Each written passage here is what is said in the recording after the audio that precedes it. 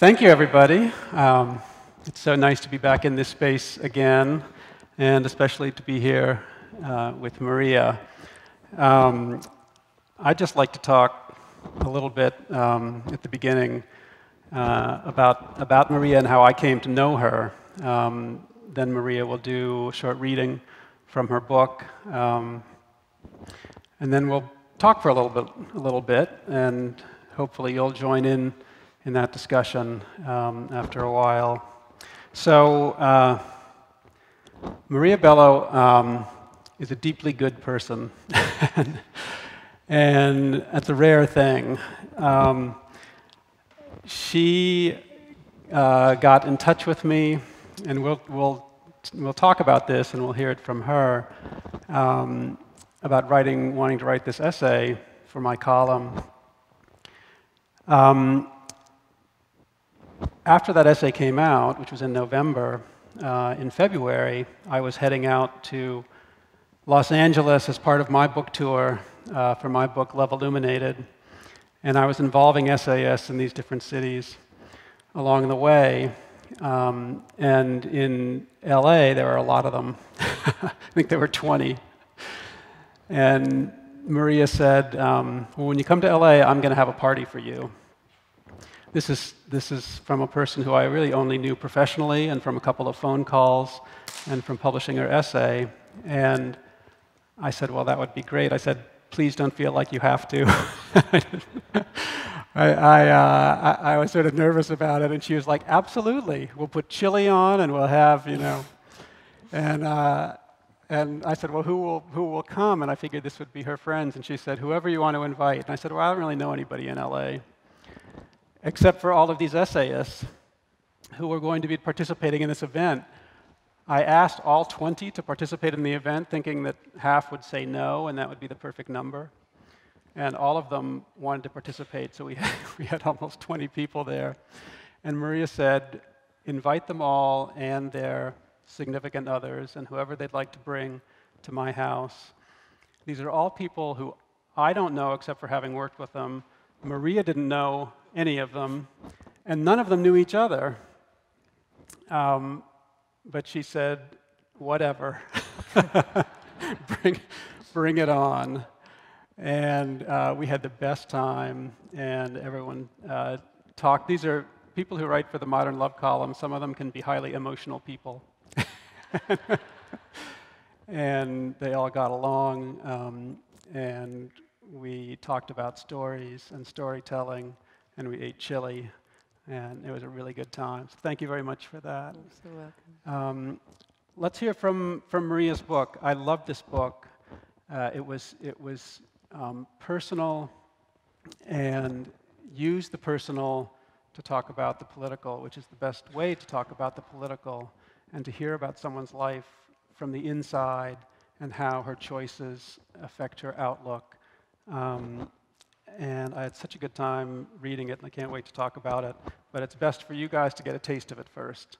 So let's hear what Maria would like to read.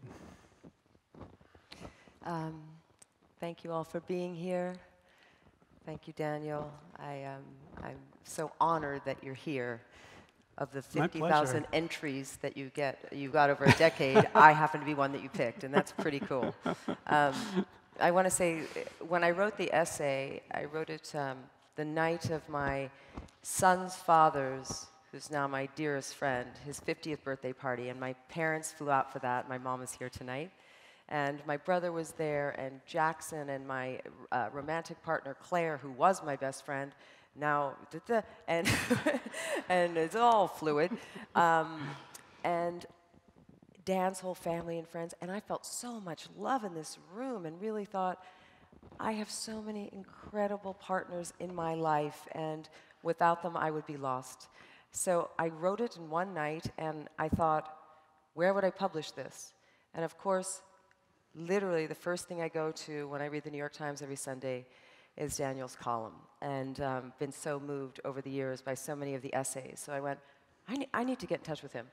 I did. Within an hour, he called me and said, are you sure you want to publish this? And I said, yeah, and I want to publish it with you, because it was more than sexuality. It was my the idea of labels and partnership and family and how that's changing and what it meant to me. And I had no idea that it would turn out to be such a larger conversation. And then within the first hour, we had 273,000 or something Facebook things saying, I'm a whatever, and I never knew what to call it. I have a whatever family. I have a whatever religion. And so I felt a responsibility, in a way, to continue to ask these questions and open it up for other people to ask their questions. So one of the chapters that I'd like to read tonight, I was trying to figure out one to read, and then I thought, okay, we're in D.C., a lot of political people, a lot of activists, so I thought you might understand this one, or like this one, hopefully. Okay.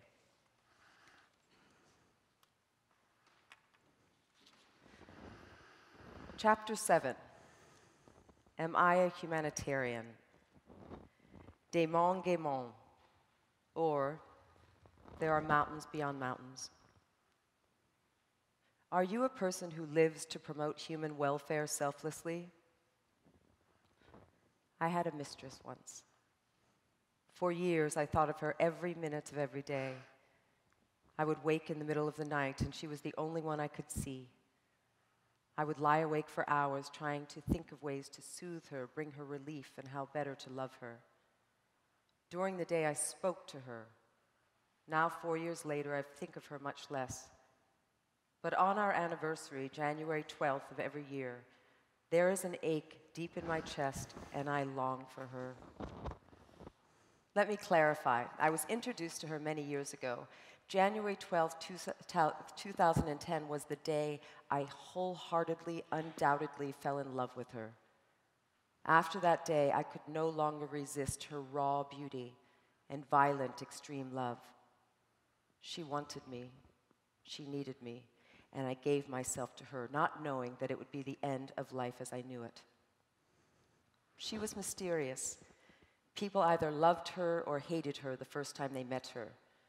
She was dark and angry at times, but there was a softer, radiant side of her too. Only certain people were able to see that side. And not because they looked for it, only certain special souls were able to hear the siren's cry of this mistress. And as in the German myth of Lorelei, the siren lured sailors to crash on the rocks with her beauty and songs. Some survived and some did not. Those who did got a glimpse of her heaven.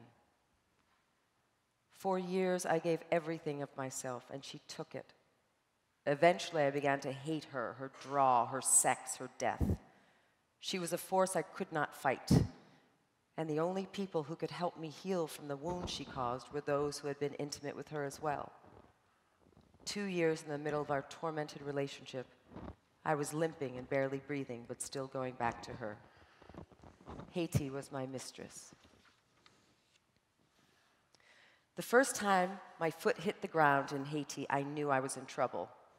It was 2 years before the earthquake, and my dear friend Paul Haggis invited my boyfriend, Bryn, and me to go to see the amazing work that his friend Father Rick Frechette was doing there. We've all heard the expression, a place is just a place after all, but I don't believe that. Haiti was like no place I'd ever been, and I was glued to her from the moment on. Now my Haitian friends explain this instant connection to me, telling me that I was taken in by the voodoo goddess Erzulie. Erzulie is the mother symbol in voodoo, the caretaker and lover, but also the destroyer and protector. Whatever it was that grabbed me, I knew that I would be connected to this island forever. I was smitten. The smell of diesel fuel and dust mixed with the sweet salt air was the same as South Africa, and the airport teeming with porters, aid workers, and dark faces looked just like the airport in Zimbabwe. The heat hit me with its energy when I stepped out of customs. What I saw before me took my breath away. Local buses buzzed around the parking lot where men grabbed at our luggage.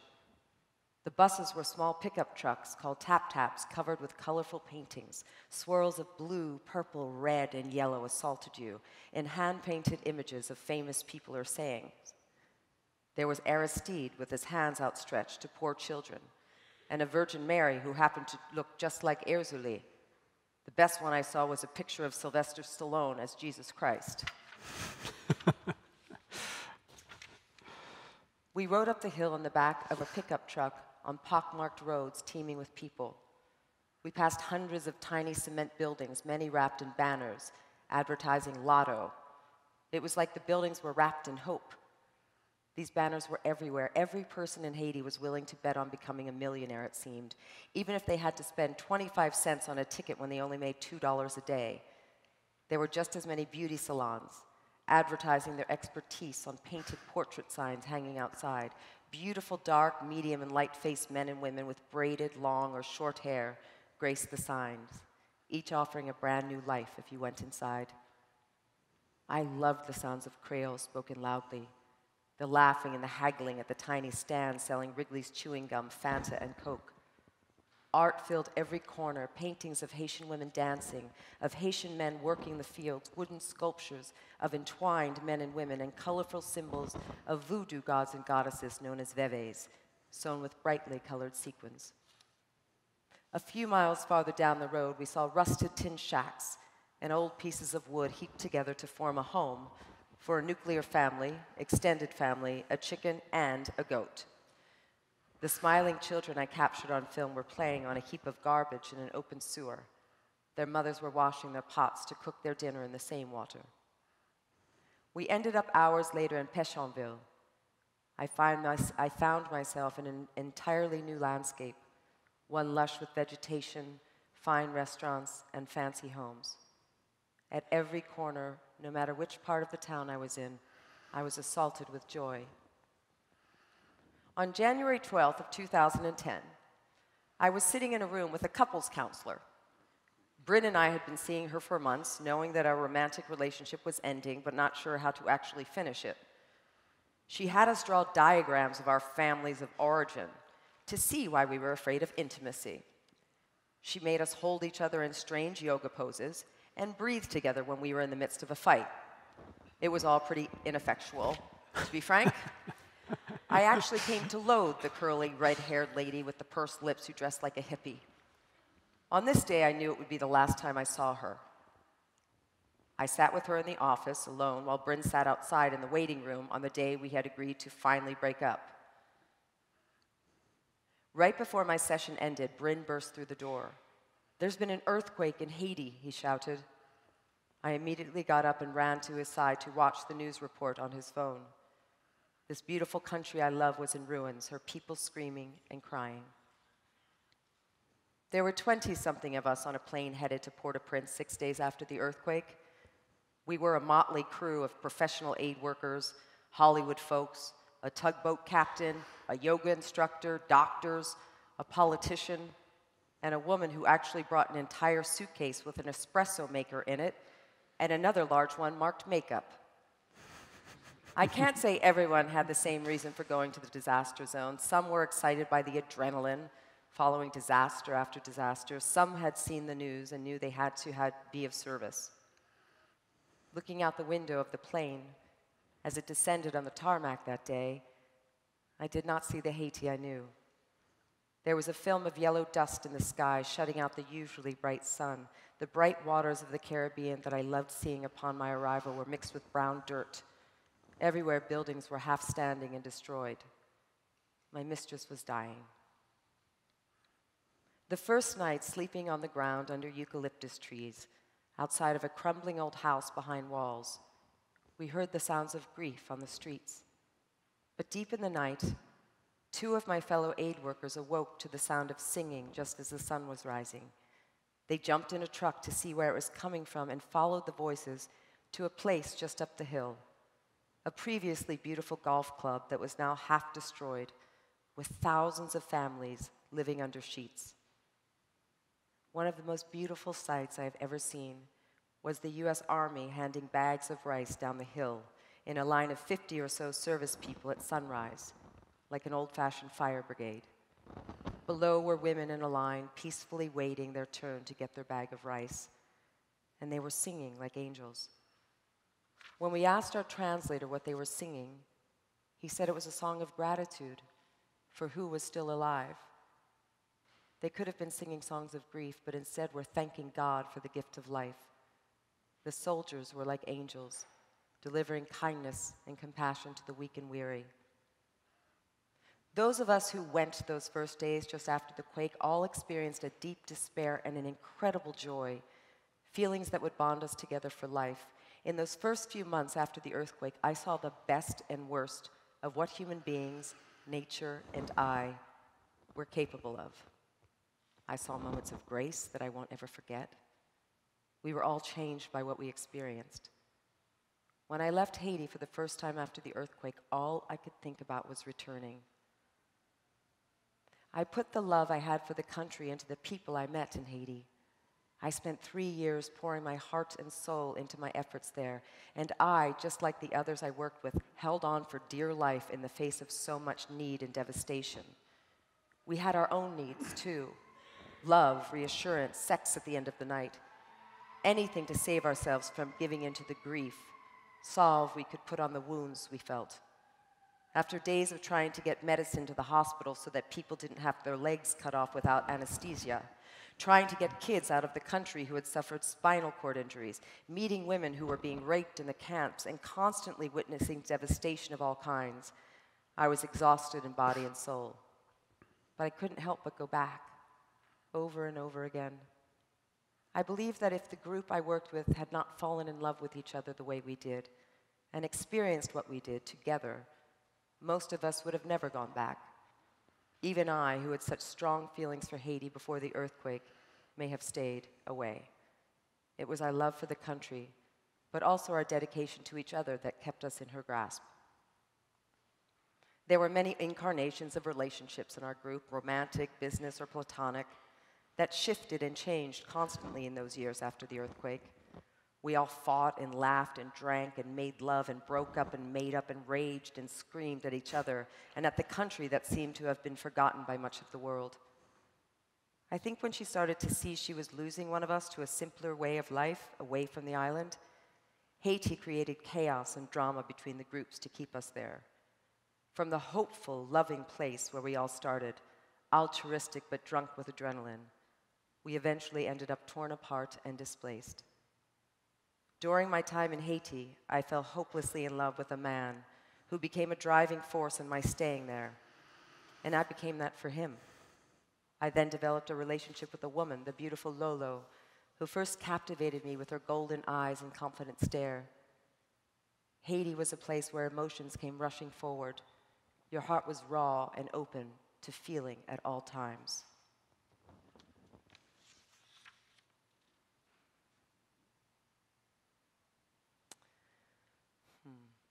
Sorry. A group of women and I started the organization We Advance.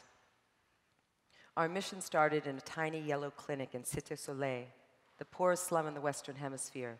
The neighborhood of tin shacks was like the film set of the dirtiest, most devastating place you could ever imagine, with its cesspools filled with rotten water and trash where the children bathed. Out of the Sunshine Clinic, we put Band-Aids wherever they were needed, whether that meant giving out medicine, giving a mother food for her baby, or helping a rape victim. Eventually, we realized there were never going to be enough hands or enough Band-Aids. What the women really needed and wanted was an education so that they could help themselves. That network is up and running as We Advance University, the first online educational site for women's groups all over the country. When we needed a break from the Sunshine Clinic, we would head to the beach in Jacmel. It is on the other side of the island from Port-au-Prince, an area that most people never see. It is paradise on earth. On our days away from the disaster of the city, we would drive through the slums up to the heavenly mountain pass leading to a town that looked like New Orleans, with its artisans and architecture, with interesting people from all over the world. Jacmel held the promise of what Haiti could be. On one particular weekend, I drove with friends to Jacmel. I was tired from working in the clinic, my leadership skills questioned even by myself. I was getting over a relationship that I enjoyed but I knew had to end. As soon as we arrived at the simple but elegant hut on the beach that belonged to our hosts, I dived into the crystal blue waters with all of my clothes on. I wanted to be healed and to wash away the pain that was hanging off of me from the city. We all needed to be cleansed, but the truth is it got harder and harder to feel clean as time went by. We all hung on as long as possible. Sometimes our egos, the only thing driving us to stay. Bryn later said that one of the reasons he lived in a tent for 2 years in Haiti while working at the hospital and building a school was because he was trying to prove that he could to others, to himself and to me. And what was I trying to prove? That I could make a difference? That my voice mattered? That I could convince the world to listen to the women of this great country? That I was a humanitarian? I think if I were a true humanitarian, I would have stayed longer and continued to go back, even if almost everyone who I knew and loved had gone. If I were a true humanitarian by the definition, a person who seeks to promote human welfare, maybe I would be living in Cité Soleil now. An antonym for humanitarian is selfish. The truth was, I wanted to give relief because I also needed relief. I tried as hard as I could to hold on. I think now that I failed miserably. I was foolish in the way I walked in Haiti with bare feet in the slums, washing children in a dirty pool. I was rewarded with hundreds of parasites that tried to eat me alive. But would I take it back? Could I ever forget the smell, the life, the resilience, the sex, and the generosity? Never. So no, I would not consider myself a humanitarian, nor would I consider myself selfish. I would label myself a human, trying to do my best in this beautiful, fucked up world to make a difference for this country I love, for my friends, and for myself. As they say, time does heal wounds, and Haiti has proven she is more resilient than I could have ever imagined. I will be back soon, my love.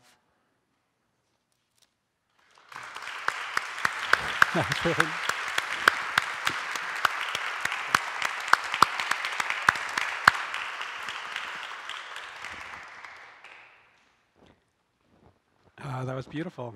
Thank you. So I'm going to take us back to the start of all this. The start of all this being this book and the article that led to it. So I had been approached over the years by a few people from Hollywood. I won't name any names. It was not Tom Cruise. About writing an essay for Modern Love. And they would always want to talk to me on the phone. I'm not much of a phone person, so I'd be like, oh, come on, what do you want to talk about? And what they wanted to talk about was writing an essay, but they just wanted to talk about writing an essay, which is really different from actually writing an essay. One is actually productive, and one is a waste of everyone's time. And Maria got in touch with me and said, expressed her interest in writing an essay for the column and said she wanted to talk to me. And I honestly thought, one more. One more person. And Maria had already written her essay, and she wanted to talk to me because she was concerned about the seriousness of the topic and about, like, who was I, and she wanted to find out who she was dealing with. And I really respected that. And the essay was written. She sent it after our conversation, and we went from there. And at the time, I said, "Are you sure you want to publish this?" And I want to go back to that. And then you had just said yes. And I didn't really press you more than that. But I want to know, or to have you talk about just what led you to the point of writing that piece, and why did you, what were you hoping to have happen by publishing it in a place where so many people would read it, and did that happen?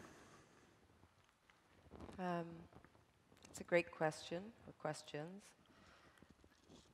I, my book is really a series of questions more than answers. And when I was ill, I looked at my 100 or so notebooks under my bed that I'd been keeping since I was a kid, from a green, torn-up copybook with little hearts drawn on it from when I was 13 up until the present day. And as I read these, I started questioning, like, who was that little girl who was writing love poetry and had this Cinderella fantasy and continued to till I was 40-something? You know, I saw the repetition in it, and I also saw, you know, who I was and the pain I was in when I was, you know, before I was diagnosed with bipolar disorder. I also saw the, you know, stuff that happened with my family, and was I a perfect mother? And I just started asking all of these questions of myself, and I knew that these questions, you know, if I asked them of myself, perhaps other people would ask them, and the labels that went with these questions. So I wrote the article because my son, when he asked me if I was involved romantically with anyone, and I told him it was my best friend who happened to be like a godmother to him, I didn't know what he would say. And he said, "Mom, whether you're lesbian, gay, bi, transgender, or whatever, love is love, shout it out to the world." Couldn't believe this, and he couldn't believe it either. He said, "I think we have to lose that part because they'll never believe a kid said that." So whatever love is love. Yeah, we shortened it. So whatever love is love. I was so proud of my son at that moment. And then I started questioning the label of partnership and what that meant. And I've been blessed with so many incredible teachers in my life. One of my partners for 5 years was a 70-year-old movie producer and who was curious about life and a seeker, and we had a similar history, and we never were romantically involved, but he was the person that I talked to every day. He was the person whose shoulder that I cried on. He was the person who, you know, we had adventures together. And my two friends that raise a daughter and their sisters for 15 years, and aren't they partners too? 50% of America are single. So when you ask someone, do you have a partner, they immediately think of a business partner or somebody you're romantically committed to, married, or... And I started realizing when I asked people who was your partner, there would be a little shame about it if they didn't have a partner. And then I would say, but don't you?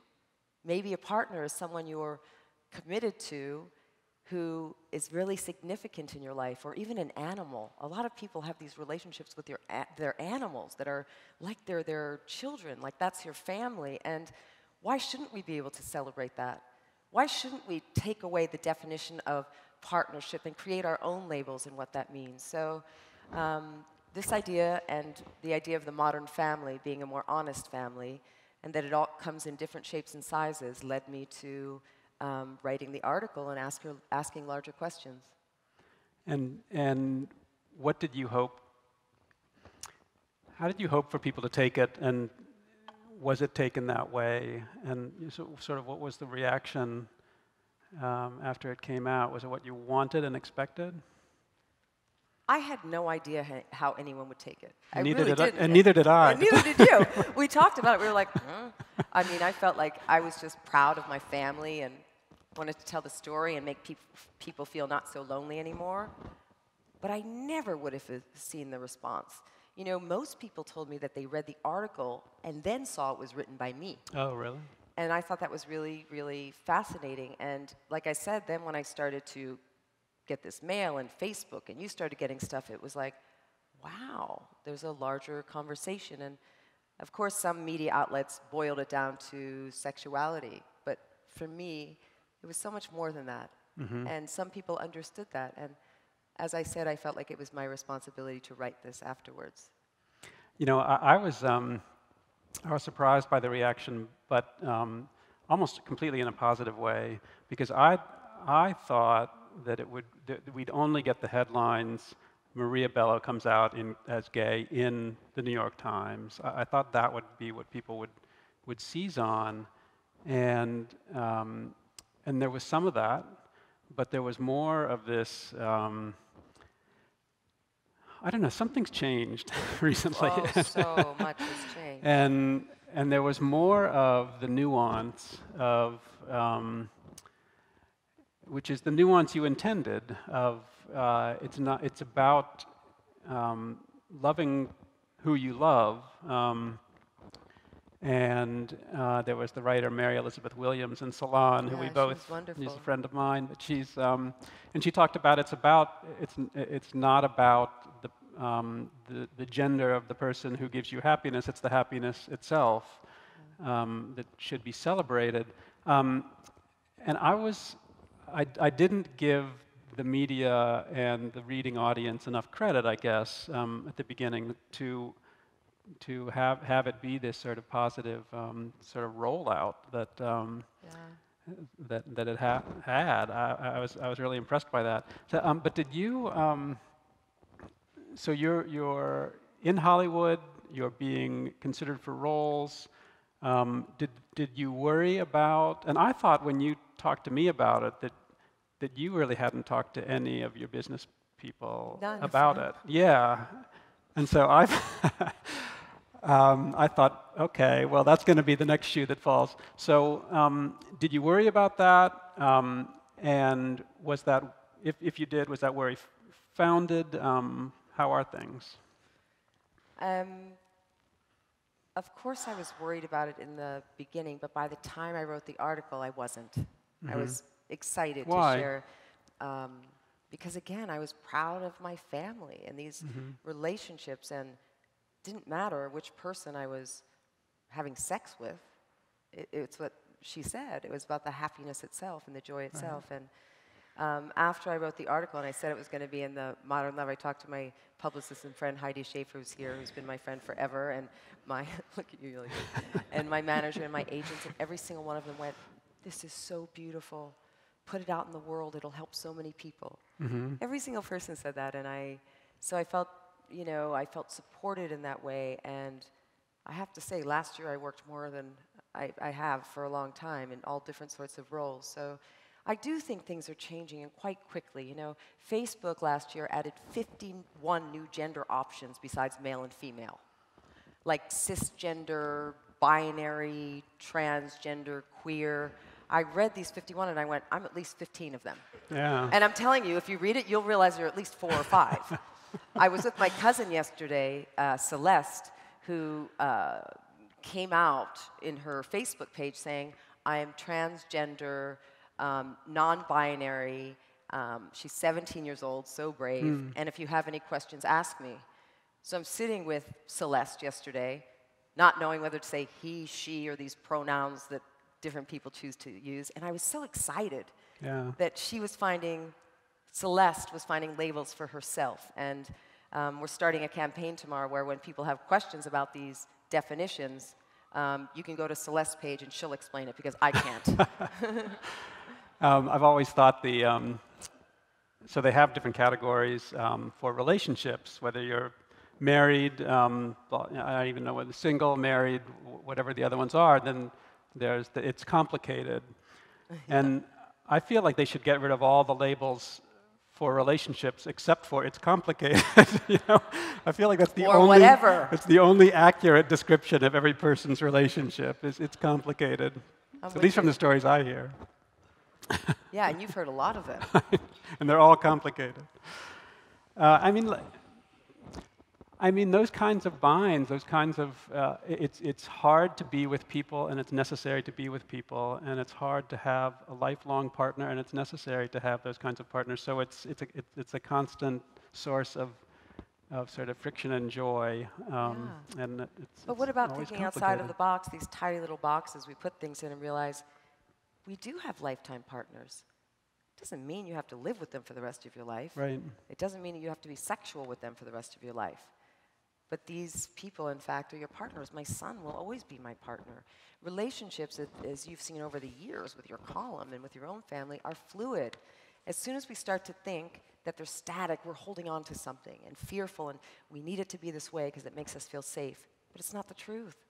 The truth is we're all growing and changing. I just went through this thing with Jackson. When he said this, he was 12 years old, and now he's a young man of 14. And we really struggled in the beginning of this year because I was still treating him like he was a 12-year-old, and we couldn't relate. And suddenly I woke up and went, he's he's not that kid anymore. He's Yeah. changed and become, and I have to change and become and figure out how to relate in a new way. Yeah, well, I mean, one thing I really liked about your book was talking about how labels are evolving just as people evolve and relationships evolve, and what becomes, I mean, acceptable isn't, I don't like the word acceptable because it makes it seem like there's somebody out there who gets to decide. But what's becoming more mainstream and more commonplace and more embraced. I wanted to read something that is just a paragraph, an article that I came across in Cosmo. I don't read Cosmo, actually. Well, apparently you do if you have the article. But I consume my media like everybody does these days, which is through Facebook. And so here was this article linked to from some friend of mine on Facebook called "Why I Won't Label My Sexuality." It's written by someone named Lane Moore, and I can't figure out if that's a man or a woman. That's fantastic. But I thought of you in reading this article, and I'll just read the first paragraph. I've dated pretty much every configuration of gender imaginable. But when people ask, I wouldn't call myself bisexual, which is one of the only universally recognized defining boxes we currently have if you're not gay or straight. I wouldn't call myself anything because I don't think any of the boxes apply. Not to mention, they all come with baggage that isn't super appealing to me. Bisexuals are still largely seen, incorrectly, as people sitting in chairs in sexual identity waiting rooms until their names are called to go into the straight or gay offices. Lesbians are seen as being attracted to women and women only, and never men, not even a little bit, or else you don't count as a lesbian. And straight people are seen as people attached to the opposite sex only. And if you're a girl and you so much as have a crush on a girl, you are gay, the end. Who the fuck is this system working for? I love that.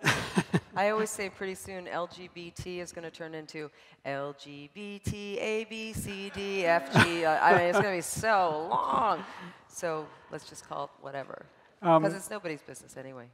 I mean, I'm curious about this whole idea of labels because, I mean, are labels constricting ultimately? Is there an aspect of them that is liberating?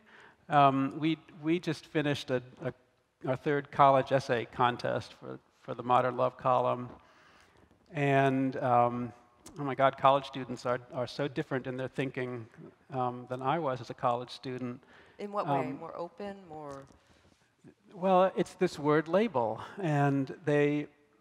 The most common, every time we have this contest, there's a theme that emerges that most of the kids are struggling with. And this year, that theme had to do with not wanting to call a relationship, and not wanting to call a boyfriend or a girlfriend, and not wanting to talk about it at all. And avoiding those kinds of labels, and the prize-winning essay just ran in the paper yesterday, and it was called "No Labels, No Drama," right? Because that's a phrase that they sort of embrace, that if you have labels, then you're going to feel like your behavior is constricted to what a boyfriend is supposed to be, like right. A boyfriend doesn't cheat on you. Right. So I'll ask this of you as someone who's thought about it a lot, how are labels, how can they be constricting? And when you were young and you were thinking about who you're going to be, did you think in those terms, and was that constricting to you? Or are there aspects of labels that can be liberating? I think the only labels you should have are the ones you give yourself, the ones that make you feel powerful, that shine a light on the beauty of who you are, make you proud to be part of a community. A woman came to me after the article was written. She was a producer in Hollywood, and she'd always been really mean to me. Like really rude and like whatever. And I mean, I'm sure she was nice to some people, just not to me. And after the article came out, we were in a luncheon, and she came up to me and she hugged me and she said, "Welcome to the club." And I went, and she was a lesbian. I didn't say it, but I was like, I don't want to be in your club. Like, you're mean. I want to be like with people who fight. I love that part of your book. Right? I want to be with people who like fight for who they love and love who they love. I don't care who they're having sex with. And, you know, back to your question, the whole idea of the structure of labels and what kids are going through nowadays and the shifting perception of it. I think that the disempowerment people can feel from those labels, and that these kids are breaking out and saying, I don't know what that means, boyfriend, girlfriend. You know, I went back to questioning Catholicism. This was a big thing because I grew up, was raised Catholic. I went to 16 years of Catholic school. My best friend was a Catholic priest at university. And I couldn't consider myself a Catholic as I got older because I thought, well, I believe, you know, that women have a right to choose. I believe that women should be priests. I believe, you know, in marriage equality. So then, as I was writing about it and looking at it, I thought the Catholicism I learned from my parents and from Father Ray and from many people was based in love and acceptance. And then I see this new Pope coming, and he's all about inclusion. And it's about focusing on poverty and peace as opposed to anyone who they're sleeping with. And I was really moved by that, and I have reclaimed the role of Catholicism. I mean, I've reclaimed that label, and I never thought I would. And listen, I've gotten some like things from evangelists, people going like, oh my God, you're the devil because you're not really Catholic. But guess what? Yes, I am. There's room in every great religion for different points of views and different minds, and I am really proud to call myself Catholic now. One thing I liked in this book, and you all should read this book. It's such a sort of human book. But you talk about two father figures in your life, or I think of them as father figures. This Father Ray and John Calley. Am I pronouncing it right? Yeah, John Calley. So you, Maria, probably as a freshman at Villanova, was having lunch every day with this Father Ray in the cafeteria. I thought that was you have such an explorer sort of mindset. You're like hungry for the wisdom the wisdom that other people have, I guess. And not embarrassed in the least to be with Father Ray in the cafeteria every day for lunch. So what are you seeking in these? I was curious about those relationships because both seem so important to you. What were you seeking from those relationships, and what was so crucial about them to you? I've always been a seeker, and my family is the same in a lot of ways. And going through some tough times, I was always questioning what all of these things meant. And I have to say my greatest teachers were my parents. I saw them grow and change and go through difficult times and how that affected us and what my parents came from, and saw a real humanity in that, and that whole idea of turning your pain into compassion. That was a big part of my life, and healing and forgiving and what that meant, and forgiving myself for not being perfect, for not being the perfect mom, the perfect daughter, the perfect friend, or whatever it is, and still working on forgiving that. But the truth is, these other teachers that came along, they were the same. They were curious minds. And as old as they were, as educated, they were still constantly curious and seeking. And those are the people that I want around me. Those are the people who I love. I mean, I want to point out, after I said the Catholicism thing, it's so funny. My mom, who's in the audience, my aunt asked her to come see her friends who lived in D.C. area, and they went. It was a gaggle of like 5 women, 5 or 6. How many women? 8 of us. From all different places, but like Catholic, Jewish, blah, blah, blah. And they didn't know how they'd get along. Well, these girls, they call themselves the goddesses now. doesn't matter what the name is of the guy you call the name, if you call him Muhammad, Yahweh, Jesus, or whatever, it was based in love. And those are the kind of people I want to hang out with, and that's who these girls hang out with, and I love that. I liked in the book how you organized, I guess it's a prologue and an epilogue and 14 chapters, and each chapter begins with a question. In my book, I had 10 chapters, and they were organized around questions. And since you have 14, I feel like you're more confused than I am, so it made me feel a little bit better.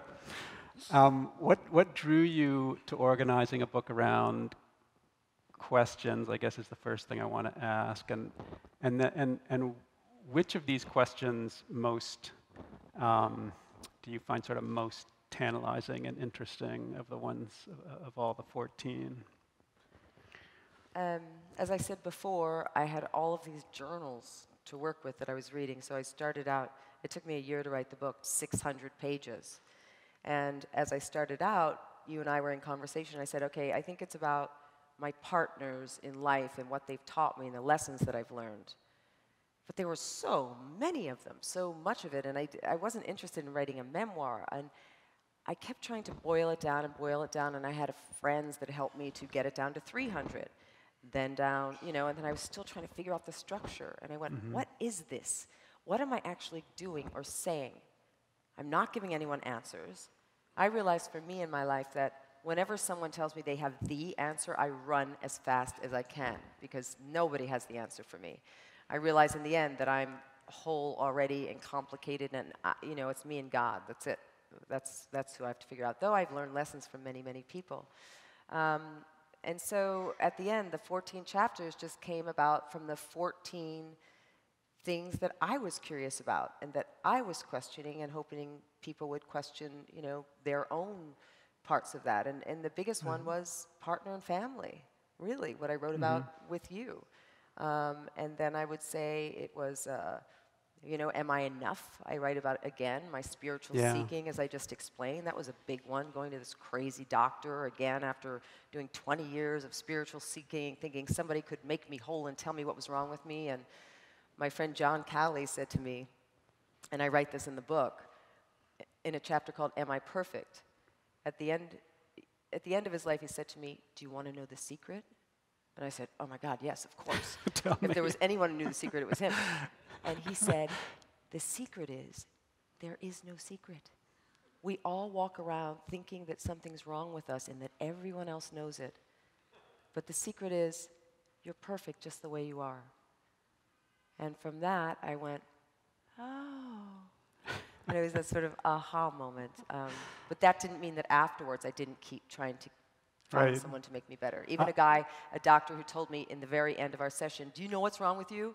And I said, no, tell me. And he said, your face is crooked. And I was like, all right. Well, I don't think I'm like on Star Magazine, like people are putting out like her face is so crooked, So I kind of am stopping doing that, at least for a while.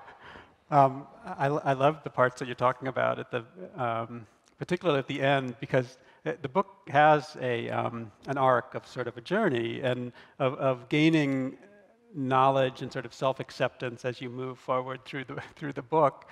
But then at the end of the book, it's sort of perfect in a way because you go to this doctor who, it's almost like you're back at the beginning of the book again, and you're like, oh, just $600? And you'll sort of tell me, what I need to do and what's wrong with me and all of that. And is it Claire who says, almost sort of slapped you on the face when you get home? You're like, idiot. What are you doing? I thought you were, I thought you were beyond this by now. But it's part of that that same perspective of wanting to learn from someone who is wise and wanting to. Wanting to believe that people know things and that you can learn from them and all of that. Being disappointed along the way, but... Yeah. I mean, you've learned so much over the years as you write in your book, through these other people's experiences and how that relates to your own life and sort of how to move in the world. And, their questioning or their stories help you along and help a lot of people along. Right. I'd like to ask you just one more question, and then I'd like to go to the audience and see what questions you guys have. But what did you, for me, the process of writing is a real education, and I go into something thinking I know, but it's the writing itself that then teaches you, and that sort of exploration. So, what did you learn in the writing of this book that, when you set out, you didn't? What did you learn that sort of surprised you that you didn't expect to learn, or you thought you knew something different? And what did you learn in the writing of the book? Well, I've been reading about writing for most of my life. Anne Lamott, Stephen King, writing down the bones. So I knew how to do it. I would sit down every day and write 5 pages, and never happened. I wanted to be that girl. I was not that girl. I would go 2 weeks without writing a thing, going like, oh my God, I gotta write this thing. And then one night I'd write like 30 pages. So I did not do the traditional thing I was supposed to do. Yeah, I don't either. You don't? No. Do you kind of go in the spurts? That's just a label that you need to forget about. Exactly. Or I would have never written a book. And you either, it sounds like. And I really understand what you're saying. I let the book lead me in a way. By writing it, it came to itself. It's like doing a documentary. People say, you think you're doing a documentary on one thing, and then you find a particular person or an angle, and it becomes something else. Right, and you have to let it go in that. Yeah. You have to follow that. You have to let it go. And yeah, it's been an interesting process. It's the hardest thing I ever did, but one of the most freeing things I've ever done. When you sold the book, and this has happened fairly frequently with particularly sort of rich columns, that some editor will see or agent will see a book in it, and the writer will sell the book, and the person will work on the book, and it'll come out. But from my perspective, I'm such a pessimist in some ways, and so I always think, like, oh no, now she's got to write a book. And when Maria sold her book, that was my first thought, and I said to you, don't let them give you a deadline that's too soon, because it's just always so much harder than you think it's going to be. But the fact that you pulled this off, and shocking, even to me, let me tell you. Really shocking. Well, having other responsibilities and family responsibilities and work. So that was kind of amazing. I was pretty impressed. I did a movie that Stephen King, based on his novel in the summer, so I actually got to write back and forth with Stephen King, which I thought was the coolest thing ever. And I said, well, that was a brutal movie too. It was a brutal movie, yeah. It's called Big Driver. And I said to him, okay, so now that I have the book deal, do I actually have to write the fucking book? Yeah. And he said, unfortunately, you do. Yeah, the book deal is always much more exciting when you first sell the book. Yeah, exactly. Who has questions? I think there's a microphone. Microphones up here.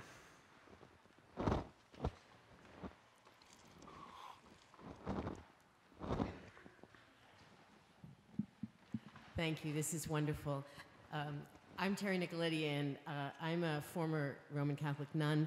So I love the idea of how you challenge all those other labels.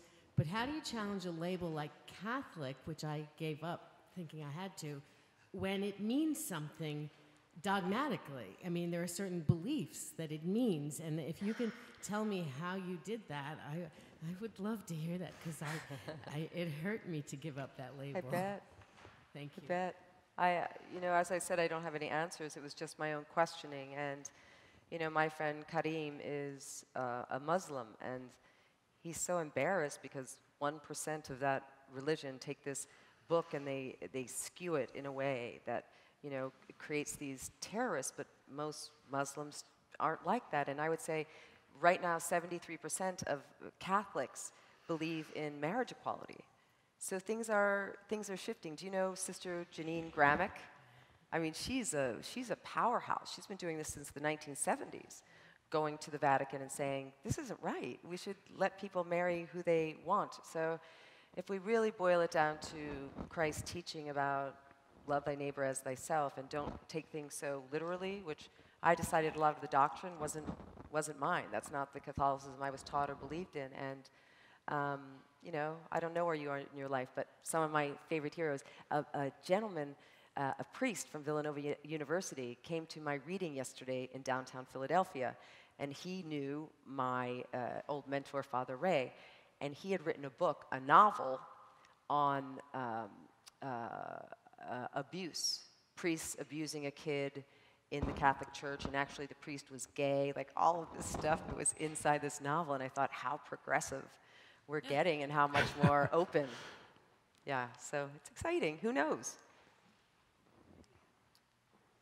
Yes, so we're on this side. Hi, thank Hi. you for being here. Pleasure. My question is, did you ever consider changing the chapters from questions to declarations? For example, am I a good mom to I am a good mom? Am I perfect to I am perfect? I find that there's a sense of power in naming ourselves.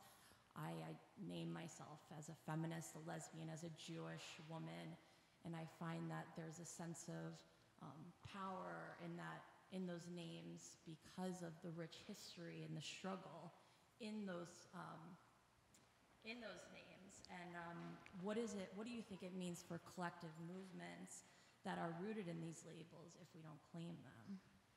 I completely believe in claiming labels that make you feel powerful and a part of a group or a movement.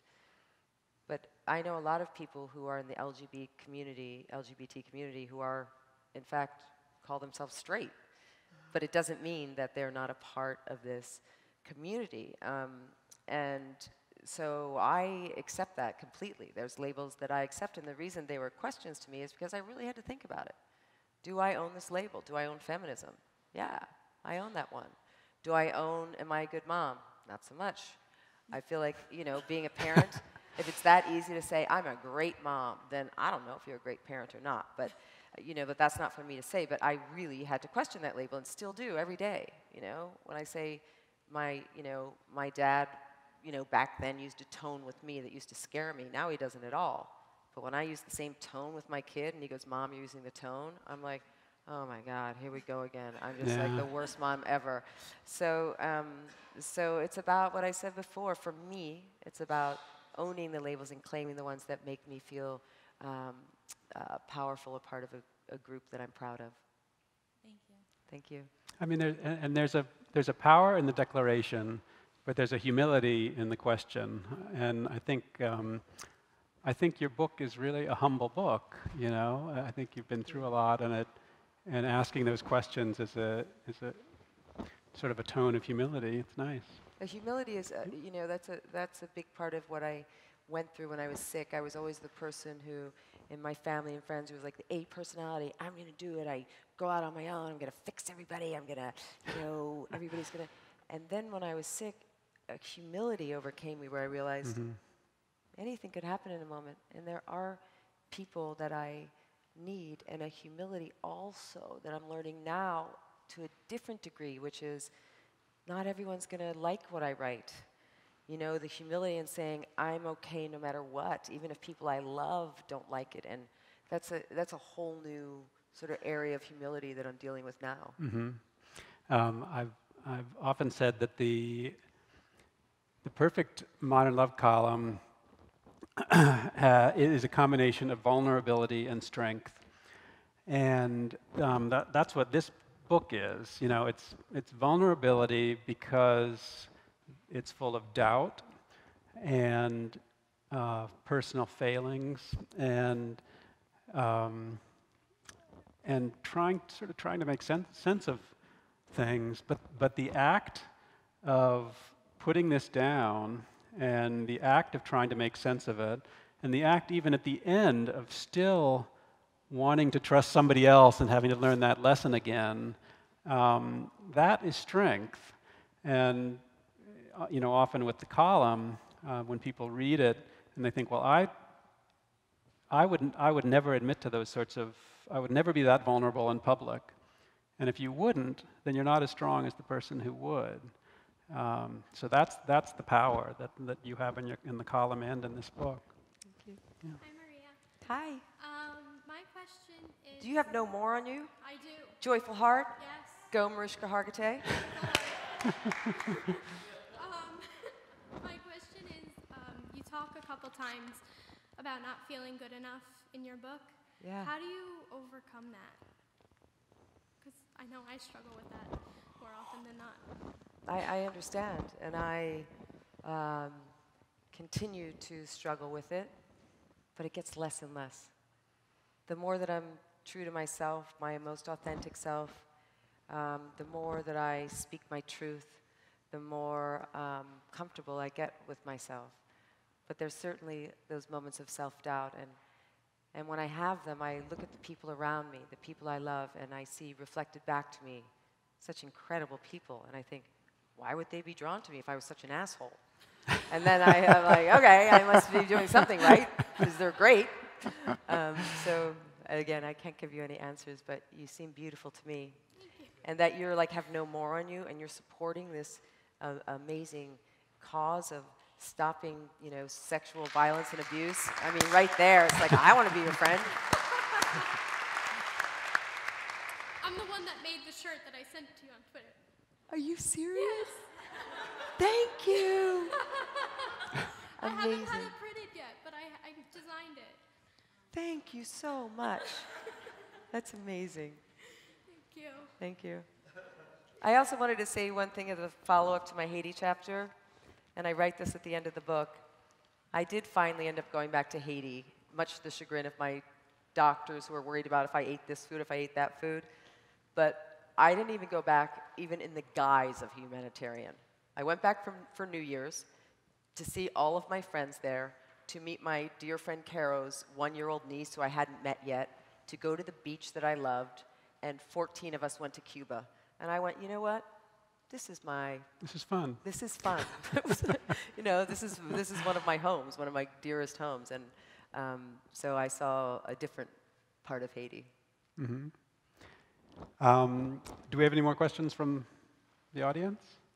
Yeah. Hi, thank you for coming to speak tonight. I wondered if you could talk a little bit about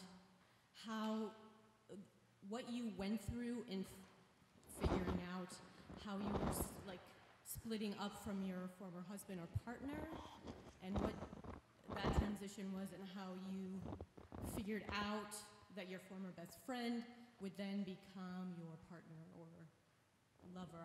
I was interested to see how that happened.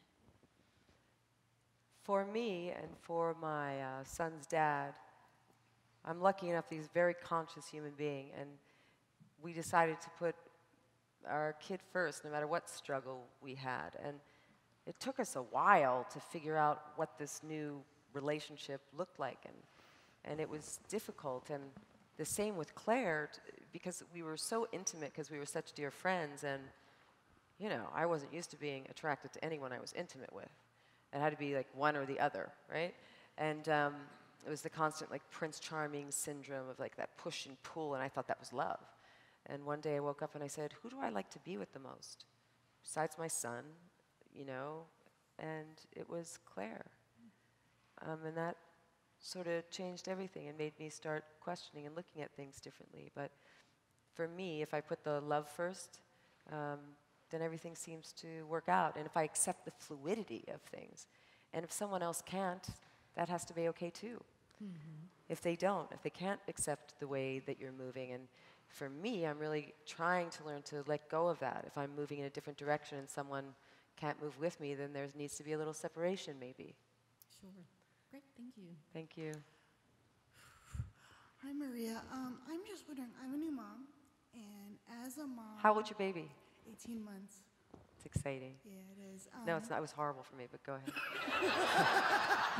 He's actually really good. We're lucky. Okay. And as a mom, my partner is transgender, and we're going to be coming out to my family. Was it easy for you to, once you and Claire got involved, come out? And, did you find love and acceptance, or was it a struggle to choose to come out? Well, congratulations. That's so cool. And Thank you. I'm not even going to say brave. I'm going to be like, that's so you. Like, you get to be that, right? And they're going to either accept it or not accept it or have questions about it. And some people are going to say, that's great. You know, my mom was telling me the other day, yesterday, a story about her friend who found out that her husband was a cross-dresser, like so many different labels, 12 years into their marriage, and she couldn't deal with that. And yet he's married now to a woman who can and loves that about him, and it's cool. So it's like whatever, you know, I would be proud. It's like my cousin Celeste yesterday and the pride she takes. And she said, when I go to college, I want to be an activist. And I said, well, do you want to be one now? Because I don't know the answers to these questions. Please answer them for people. And so, you know, you're really a vehicle for change in a huge way. It doesn't, if the close people, you know, don't get it, you know, being in this close circle, you're a vehicle of change to a lot of people in the world. So thank you for doing that. You're welcome. Thank you so much. That's true. Last question. Hi, thank you for being here. I see this is the height of the microphones is not for everybody. You choose different levels that people have to get up to those. But I want to thank both of you for being here. And I wanted to ask a question. We use the word love as one thing. And in relationships, love really has two different parts. One is the Cinderella, fall in love, be in love forever, excitement, passion, drive, drama. And then there's the part of love that you've described with Claire, and a very long-term relationship and a connection that is not driven as much by the passion, but by the connection.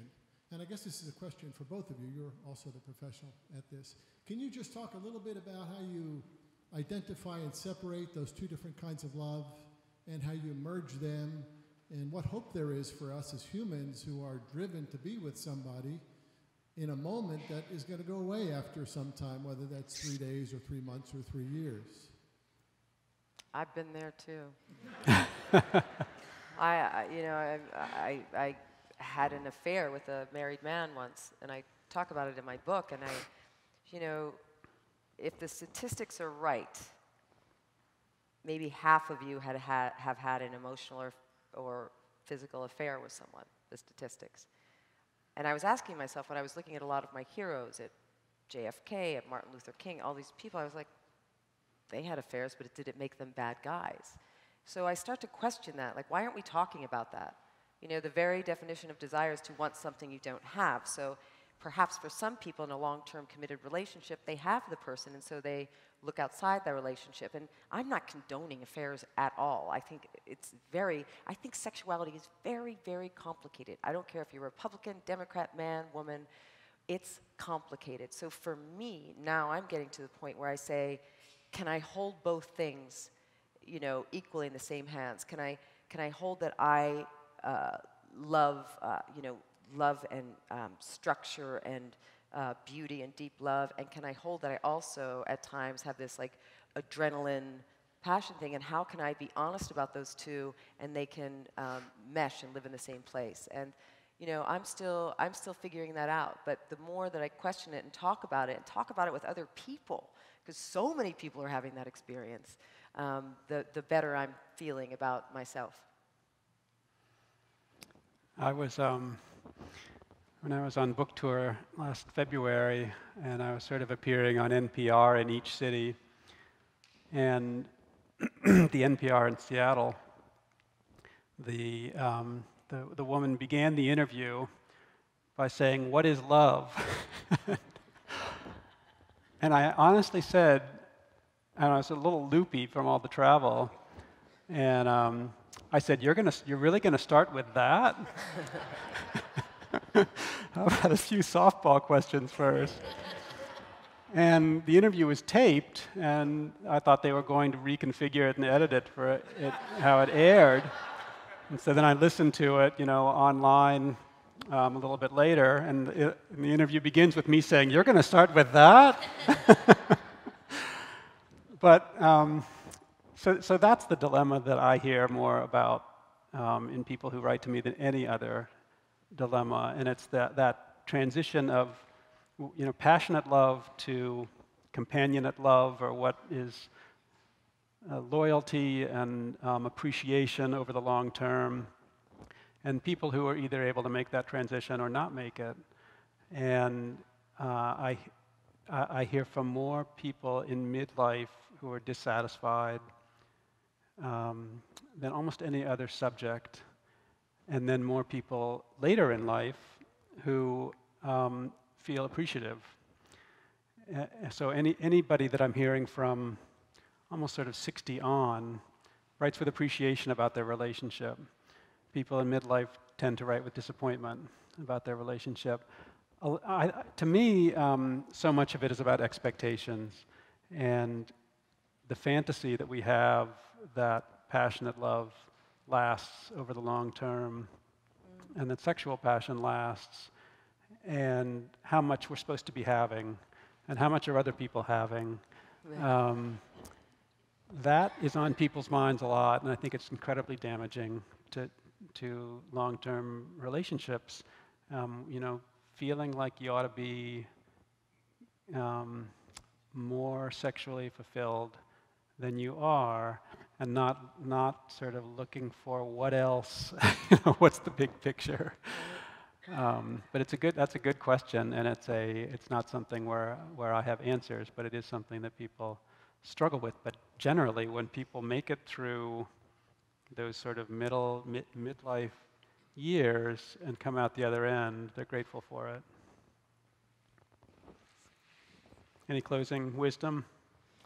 My wisdom is to know someone like you who is questioning, and you question in public and have other people tell their stories and continue to help people grow. And I hope with my book that I do the same. And I'm the power of storytelling. Really yeah. appreciate you being here and doing this. I was so surprised when you said yes. And my pleasure. Thank you so much, and thank you so much for coming. Thank you, everybody.